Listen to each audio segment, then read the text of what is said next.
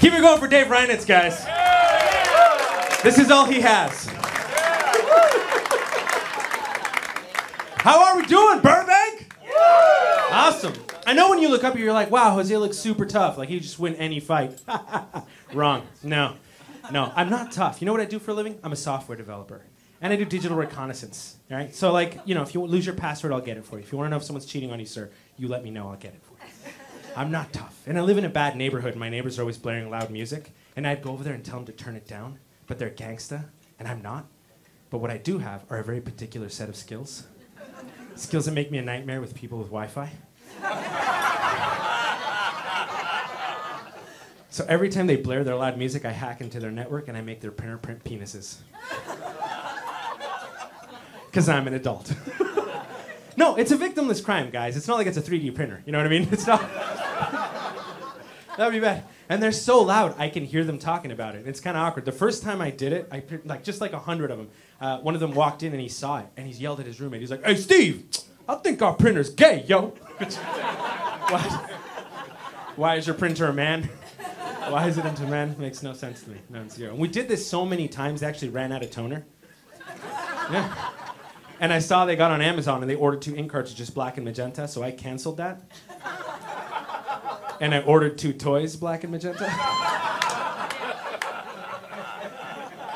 And in the special instructions, I put inside me, sign the printer.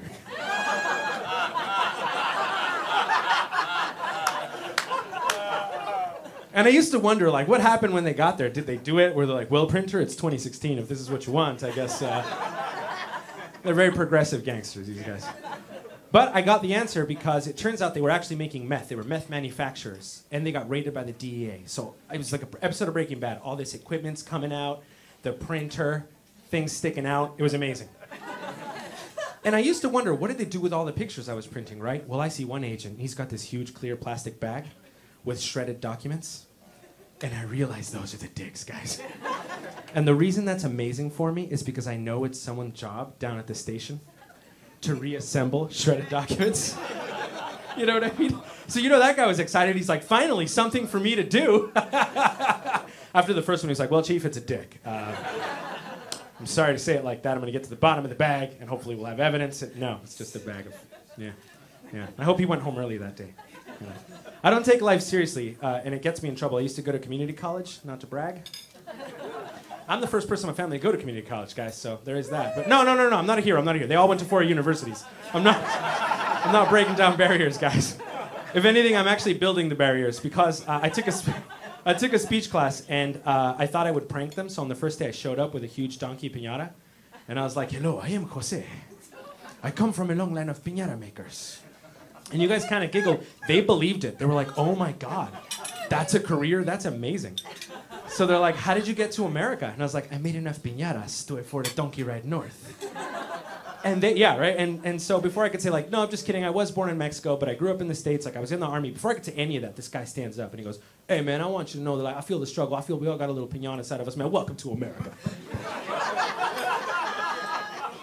And one by one, I get standing ovations from the students. Now I can't be like, just kidding. So for 4 months, I'm going to this class with like super skinny jeans, the pointy snake boots, belt buckle, the sombrero. Yeah, I committed to the character, guys. Flannel. I have flannel for days. And none of my friends believed I was doing this, so I started filming it with hidden cameras. And I think at the time I had 4 subscribers on YouTube, but by the end of posting the video, I had 2.7 million views. The school found out. Yeah, so I was like walking through campus. This is how I walk. And the principal's like, Jose Barrientos? And I was like, yeah, what's going on? And he's like, cut the crap. They expelled me. They escorted me off campus in handcuffs. You'd have thought I brought a clock to school. Yeah. No, I probably looked like I was getting deported, so I just started yelling. I was like, I just want to learn! I just want to learn! All right, guys, my name's Jose Barrientos. Thanks so much for having me.